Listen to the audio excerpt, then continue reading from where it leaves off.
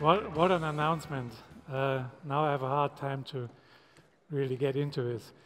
First of all, buenas tardes, señoras y señores. Es un auténtico placer estar aquí en Bogotá. Thank you.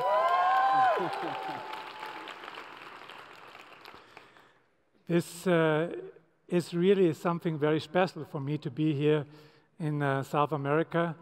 And I grew up in Brazil, so I have a very personal relationship to this continent, and it's always great to be back here.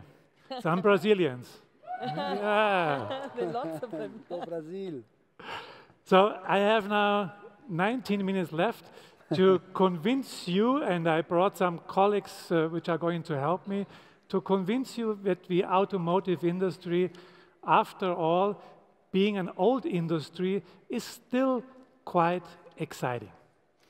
But I wanted to start now at the beginning, because whenever I try to look into the future, I am a big fan of looking back a little bit and saying, what people thought 10, 15 years ago is going to be the future, and what really happened afterwards. What came really true and what not, and at the end of the day, why not? Because I think we can learn a lot by this.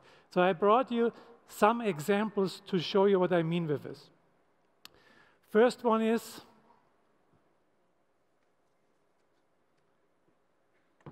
intelligent watch. And I know most of you are probably too young, but when I was younger, to have such intelligent watch was a huge dream. And back then we had a lot of people saying, this will never happen, it's impossible, and they all told you why it's not going to happen. You know all these people who are against everything when it comes for the future. And you all know it's quite normal part of our daily life. Those are the Apple delegates. What? Apple people in the audience. Yeah. Okay, great company.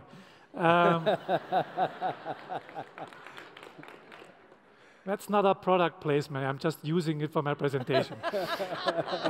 Second example, robotic. I mean, look at these wonderful designs. People dreamt about to have robots around us many, many, many years ago. And also back then, a lot of people said, not possible, will never happen, it's totally stupid, these are dreamers, forget it. What do we have today? Robots everywhere, not only in production, we have it in our households, we have it in our backyards, so it became part of our normal life. Third example, flying cars, former dreams of the future. Now you could say the automotive industry was the only one who did not deliver, because we still don't have flying cars, and I can't promise you today that we are going to have them quite soon. So we didn't deliver on this dream, and you can see here this nice picture. I have to tell you a story here. Some bad people, really bad people, are saying the only thing which the automotive industry was able to do in the last 100 years was to turn around 2 of the 4 people on the picture. I would say we did a little bit more than that, but I get the comment. So this was just to show you a little bit that we always, when we dream about the future, we have more people around us telling us it's not possible, it will not happen.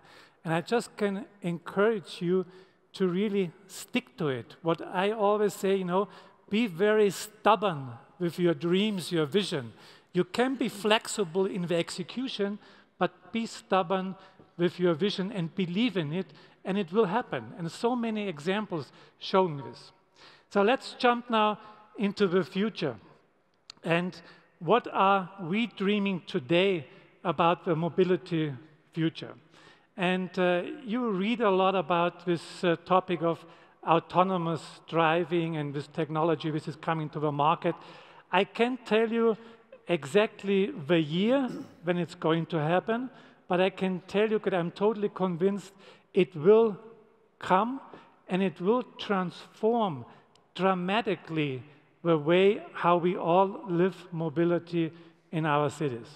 And not only that, I think what I'm missing a little bit in this discussion about the mobility of the future is we are still talking too much about the technology itself. I think what we have to start to discuss as a society, what will this technology do with us as human beings living in the cities?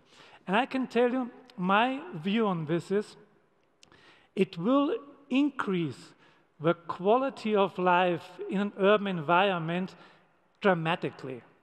And you have to envision, if there's all robot cars on the street, we are not going to need any more traffic lights, no traffic signs, there will be no accident, it will be noise-free, no emission. We will not need parking spaces because these robots are going to move all the time. So parking space can be transformed in green areas again. We won't need parking houses, big parking spaces. We can transform them in living areas again. So the quality of life with this technology will really change dramatically how we live in major cities. That's, for me personally, what drives me every day to work on this, because this is, for me personally, much more important than the technology itself. Now, how do we get there? How do you lead a company towards this mobility future? And what you need to be really, if you put it in a nutshell, you need to be a company which is agile, anticipative, and adaptive. And because it's a small group of people here, let me be very honest, that's everything we are not. We are not agile, we are not anticipated, we are not adaptive. We are a big corporation which is much too slow in doing this kind of thing. So we have to learn this. And this transformation process in our company is much more complicated than the technology discussions. You know, all these new technologies, we know how to deal with them. But the transformation comes out of a different culture within a company. And to change a culture in a big corporation is a massive work, and it's much more complicated than developing a new car, I can assure you. So we started a lot of initiatives, and I brought one colleague with me, it's Thomas, who will give you one example how we are trying to move this big elephant you see here in a little bit a different direction. Thomas.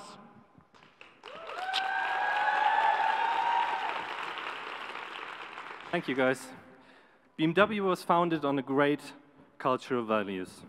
Being in business for over 100 years means that we continuously need to challenge our assumptions and beliefs. The youngest movement to adapt our corporate culture to new challenges our industry is facing is the Connected Culture Club, a platform where all employees can voluntarily and proactively develop our way of why we go to work. Purpose is a strong driver for us, and the key issues we discuss is the role of our business in society. We already reached thousands within our company and are thrilled to move on.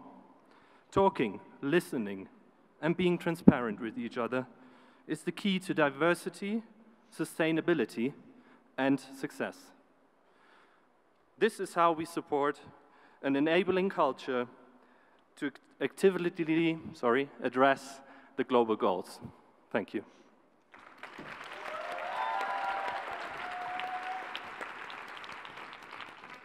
Thank you, Thomas.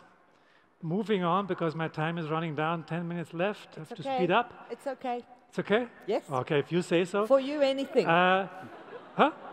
For you, anything. Oh. Okay. Honestly. me. Now we are talking. Now I have a hard time to get back to be serious. Sustainable development goals. We look a lot in our company, what can we really contribute to these goals? And we have identified 5 areas where we have a direct impact, and we have another 2 areas where we are working on, where we basically have an indirect impact on this sustainable development goals. And I also brought one colleague here now to show you one example, and please welcome Hobart.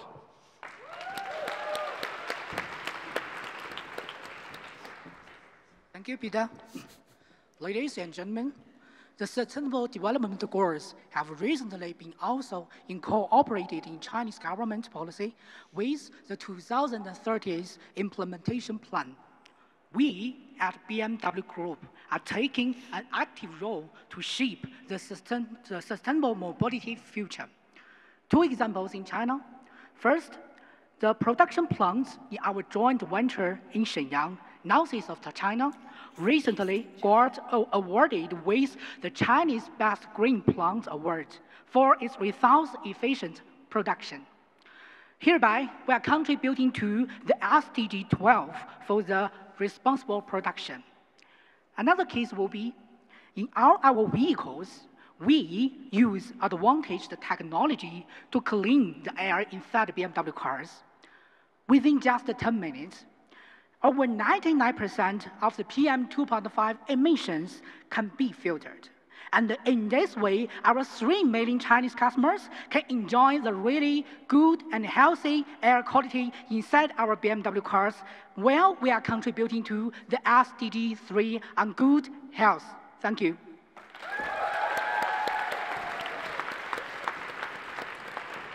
Thank you. And dressed up totally today. First time I see you with a tie. Okay, moving on. Let me basically introduce you in a couple of minutes to the main technologies we are working on. We call them ACEs, and I will elaborate a little bit on each of them. I could talk an hour about it, but I only have 7 minutes left. Autonomous. I think I mentioned this before, a technology which in my eyes will transform completely the way how we live in cities. And here it's also, it comes back to the cultural issue which I mentioned before. We are developing this technology together with partners, Intel and Mobileye, and we brought all our employees together in the same area and make them really work together in the same project environment. And this is an interesting experiment because we come from so different culture. Mobileye is a company from Israel. Intel brings people from all over the world. So if you walk through this place where we are developing autonomous driving, we have roughly about 1,000 engineers now, and we are still building up to probably around about 2,000 engineers.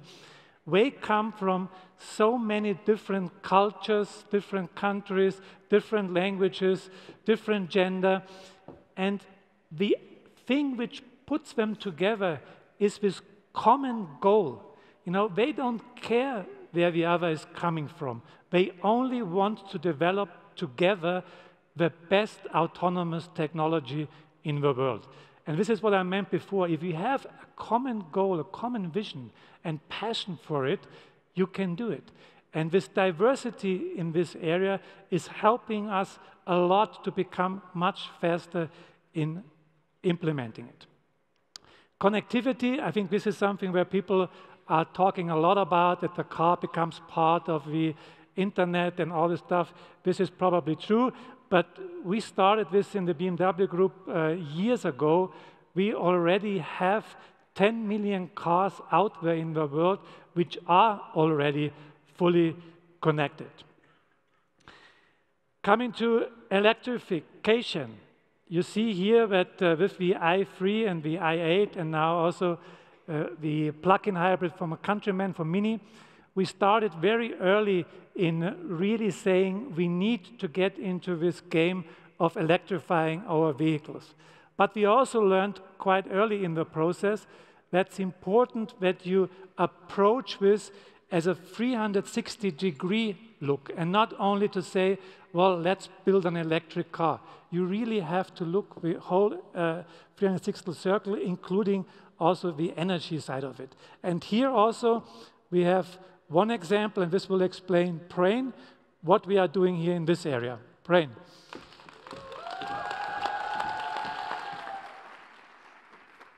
Thank you, Peter. Hello, everyone.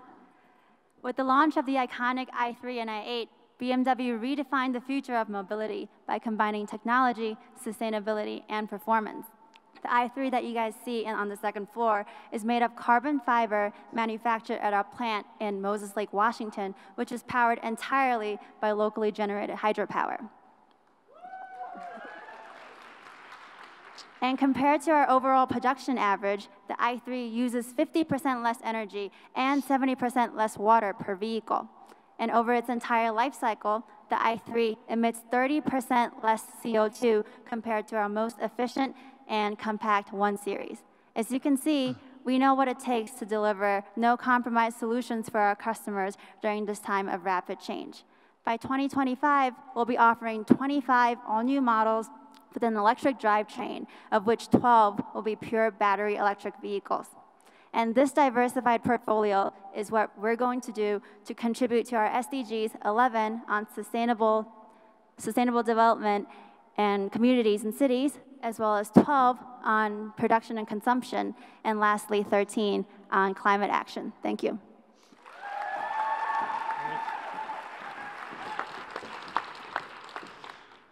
Okay, moving on to, this was too quick, but it doesn't matter. Shared mobility. We started our Drive Now program with car sharing many years ago. We have now about 1 million users around the world and expanding continuously.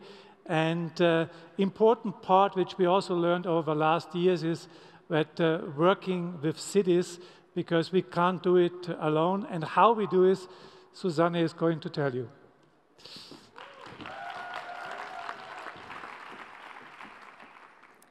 Mobility is a basic need for all people and cities. If you cannot move and if you cannot breathe in a city, you have a problem. We constantly and intensively work with the cities to define and reshape the framework of urban mobility. The goal is to provide mobility solutions for the urban environments. In our on-demand fleets, we operate 870 BMW i3.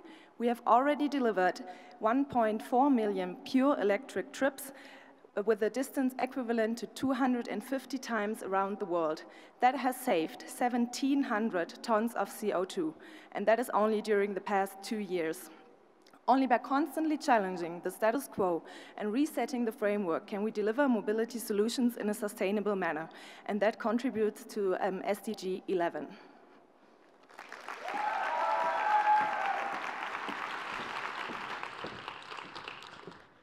All right. We don't stop, of course, at this technology I just showed you. We are also constantly working on sustainability when it comes to our entire value-added chain. And I brought you also a very interesting example, which is going to be presented by Christina. Christina.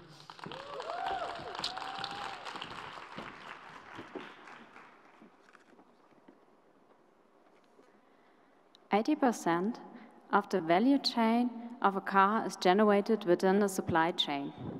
We aim to add value for all people involved by setting sustainability standards along our supply chains. But moreover, we take also action on the ground. One example, the interior of the already mentioned BMW i3, we used a fiber that comes from Bangladesh. We went there and worked together with about 1,000 local farmers. By providing them trainings, they increased the yield of the farms, improved the quality of the produced fibers, providing opportunities for them for higher revenues. By doing this, we contribute to the SDG goal 8 decent work and economic growth, and also on SDG Goal 10 on reduced inequality.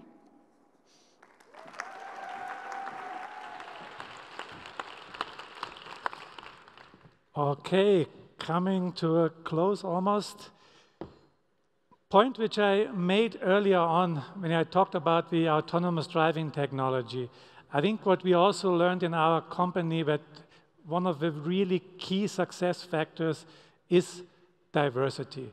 And I think that there's one example which we wanted to share with you, which also shows of how serious we are with this topic in our company. And we brought one example which will be presented by Parul.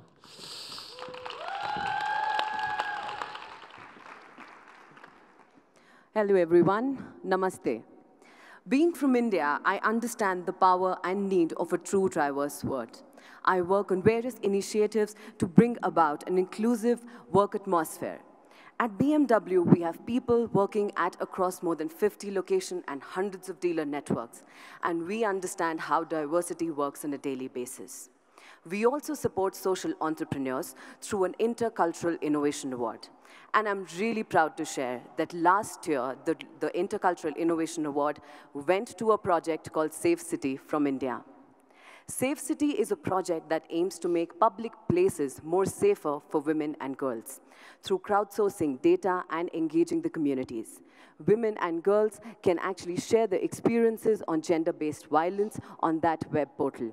This is just one of the many examples that we do at BMW towards diversity and contribute to SDG number 5 on gender equality. Thank you.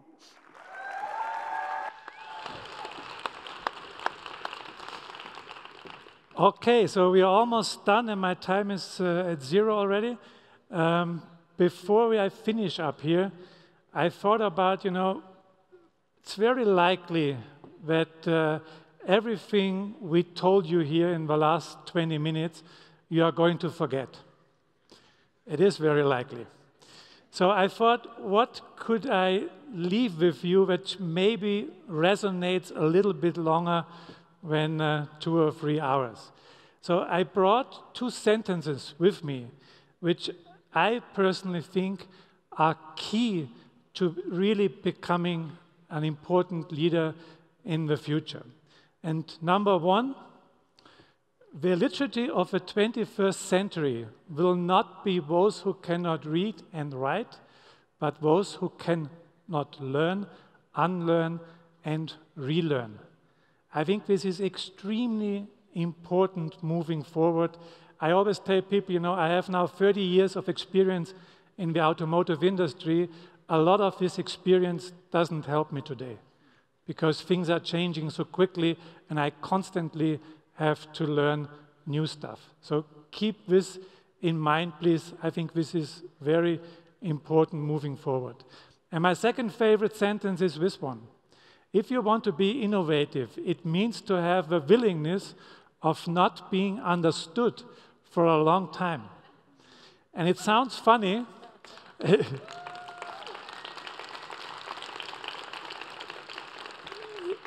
It sounds funny, but it's a very important point, because if you want to be innovative, you will have a lot of situations where you are going to be frustrated a lot. You have thousands of people around you saying, no, it's not possible, don't do it, and all this stuff. So keep this in mind. You have to have this willingness.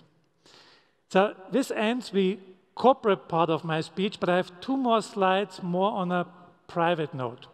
Because people always ask me, as member of a board, what do you do in your time when you have free time? By the way, I don't have free time, but when I have it, I personally am very engaged in a lot of projects where I have passion about it.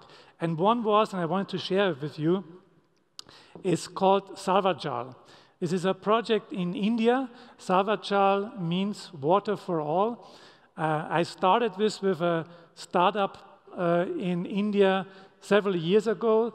It's in a slum in the middle of Delhi, We have now, meanwhile, over 400,000 people using our water ATM, and it's growing constantly. And this is a project which is important to my heart, and I was engaged many, many years with a lot of passion. I went there every free time I had to get it going, and now it's on a ramp where it's basically almost going automatically. So again, it's not about talking and having great visions. If you have something in your mind, do it. Don't wait for somebody else, just really do it.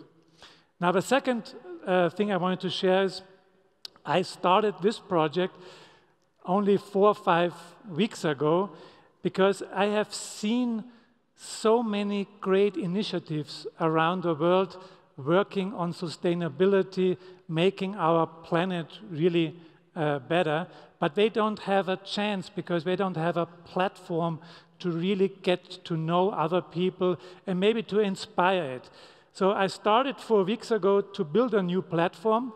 If you go on it, please don't judge it yet. It's a beta version, so it's really still very rough, but I wanted to share with you. The platform is called Make the Planet Great Again. And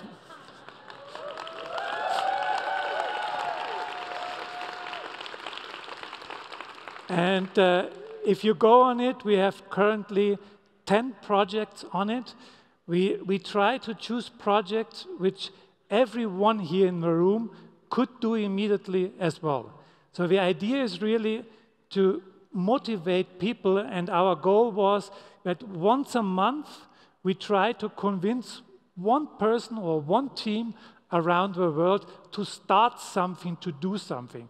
That's the idea behind this, and I would be extremely happy if you are one of them who would start something new. That was it for my personal side. I really wish you still great event now for the next 24 hours or so. And keep this in mind, the doing at the end of the day is what counts. Thank you very much.